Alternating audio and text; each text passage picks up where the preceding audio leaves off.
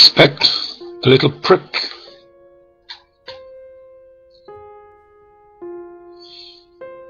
Waiting at the nurse's station. I'm the one too young for a bus pass or a pension, so I become the center of their elderly attention.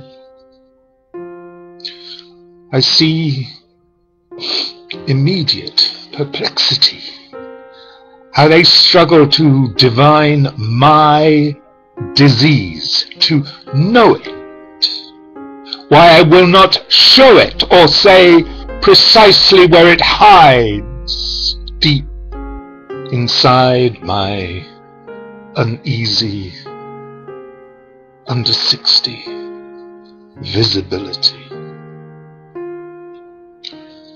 I fear they are all cursed with far worse, and get their darts of artless envy. Yet their scant healing in comparisons. I feel no better, that they better me with palpable distress. In fact, my heart, reacting like a sponge, absorbs their fear-fueled tears. The flood of words that loiters on their silent tongues all but drowns me.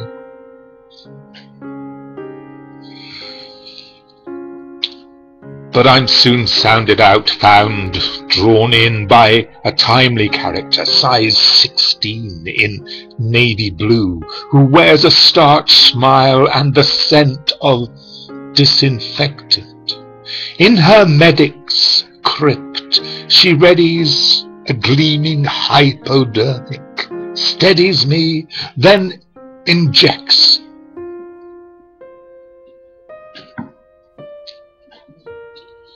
I'm sick. I'm sick of being told to expect a little prick. A witless innuendo meant to lift the suicidal into mending and relenting. It's only B12, my third of the week. But I tell myself that one day, probably a Monday, when the sun won't shine, it might, thank life, be the real thing, a substantial sting. Heroin, an overdose of the deadly feminine, from which there will be no recovering.